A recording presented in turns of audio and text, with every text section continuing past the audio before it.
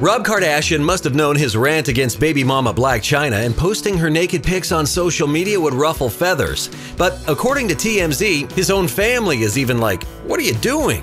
TMZ reports the Kardashian sisters are worried that his behaviors might have long-term negative effects on his baby daughter, Dream.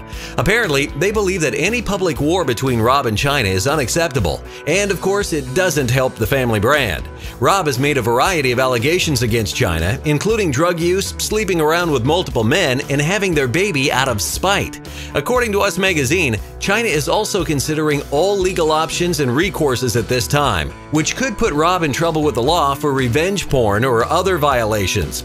The Kardashians are still reportedly on Rob's side, but let's just say that if they want family business to reach the public, usually it's edited by E first.